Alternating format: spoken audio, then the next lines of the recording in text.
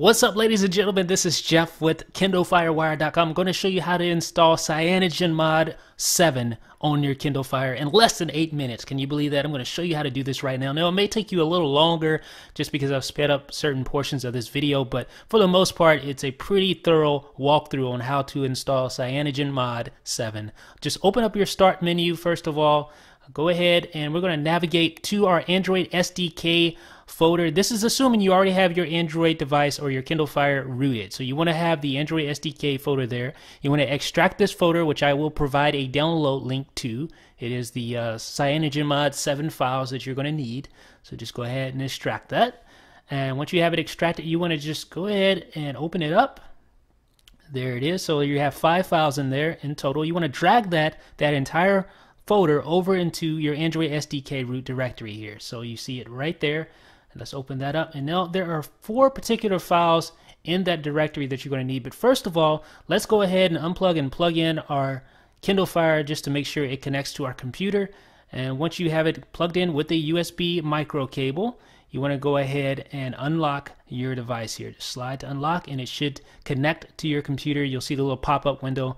I usually just close that out and open it directly from Explorer just to cut down any confusion here. So there it is. There is the Kindle. So you see the file structure of the SD card on the Kindle. Now you want to take the CM7 files and drag 4 of those files over to your Kindle. I'm going to show you which 4 you need to select. You need to select last log, update.zip, and update recovery.img.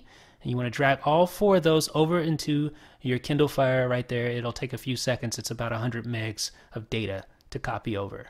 Okay, once you have all those copied over, what you need to do is just take an inventory, make sure you have all 4, and then go ahead and eject your Kindle Fire from your computer. So just right click on it and select eject, make sure it's not connected. Now open the Start and then go to CMD, and then we're going to go into ADB here. So you want to go back into your Android SDK root directory, just type in CD and then a backslash, so I'll do that right now, CD space backslash, and then CD space Android. Now yours may be different, but I always put it right here. So Android / platform - tools, enter, and now you can run ADB. So ADB space shell, and then enter. You should see the pound sign. If you don't, type SU to make sure you have root. If you don't have root, you need to root your device. View our video tutorial on how to root. It's really easy. So now that you have super user, you're in ADB shell, the next step is to type CD space cache, and then enter. Now, chances are this directory will be already here, but go ahead and type mkdir space recovery. You want to create the recovery directory under cache. It'll probably say make directory failed for recovery file exists. If so, that's cool. Type ls, and you should see recovery there already. So that's a good thing. We want to make sure recovery is there under cache. The next step is to copy some files over now. What you need to do is just copy this text from the description of the video or from the article on KindleFirewire.com.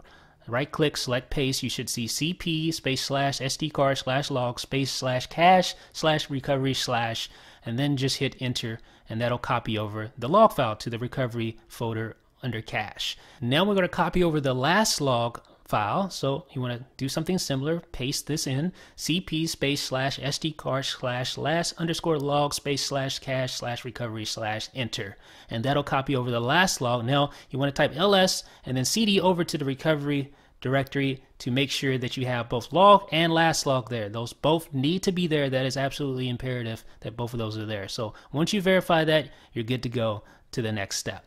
Next, type CD space / to get back to the root. And now you want to type or paste in actually this command here.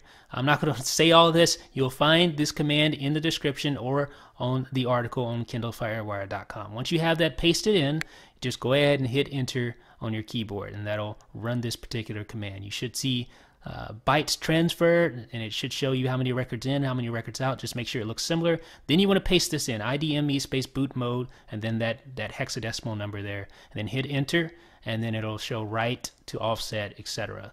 Now you want to type reboot and enter, and then look at your Kindle Fire. It should look like, well, it won't look like this, but it'll look like that. It will start rebooting your Kindle Fire, and just make sure it reboots, and then you'll notice the Kindle Fire logo come up, and it'll do its thing here. You'll see it flash a few times. That is the refresh rate of the screen is just a little off while I'm recording. I don't think this actually looks like this on your actual screen. Now you'll see a landscape view, and this will open up Clockwork. This allows you to apply the updates from the SD card that we copied over. This is super easy to do. All you need to do literally is just press the power button on your Kindle Fire a couple of times, about 3 or 4 times. So just keep pressing it all the way through, and then it'll get to this next page eventually here. And you'll see this right here. This is what you're looking for. It's installing from the SD card, finding updates. It'll go through and make all these updates for you. And it's super simple. Once it's finished doing that, all you need to do is head back over to your PC and then just go ahead and paste this command in, ADB push, from the Android Platform Tools directory. Make sure you type that in or paste that in exactly like that. Enter, you should see how many bytes were transferred, etc. And now you want to type ADB space shell and then enter, and then you want to paste this next command in. Just paste this. You'll get this from KindleFireWire.com or in the description of the video. Then enter, and then you should see the same, records in, records out, bytes sent, etc. And now all we need to do is type reboot right there from the prompt, enter, and then get back to your Kindle Fire, and you'll notice it rebooting yet again. But this time it's going to be a little different here. So you'll see the Kindle Fire logo there. It's flashing. Eventually it'll start looking a little more normal. The refresh rate will change. And then we will see the CyanogenMod logo. This is CyanogenMod 7. It is actually installed on our Kindle Fire. It completely changes the Kindle Fire UI. And notice that the refresh rate changes as well. We're back to normal. And there it is, CyanogenMod 7 running on your Kindle Fire. It doesn't really get any easier than that. Wasn't that easy? Wasn't that very, very just simple to walk through? I hope you found this tutorial extremely helpful. Now, there's not a lot you can do in here yet. It's still work in progress. And one note, the sound does not work, as you saw from the annotation in the beginning of the video, but still, this is rather impressive. I mean, the Kindle Fire has been out for like, what, a month? And it's already has CyanogenMod 7 installed on it. So this is pretty impressive. Now, how do you get back to a stock Kindle interface? Well, I'm going to show you how to do that in an upcoming video. So stay tuned, folks. I hope you enjoyed this. If you liked it, thumbs up. Follow me on Twitter, and make sure you visit KindleFireWire.com. This is Jeff with KindleFireWire.com.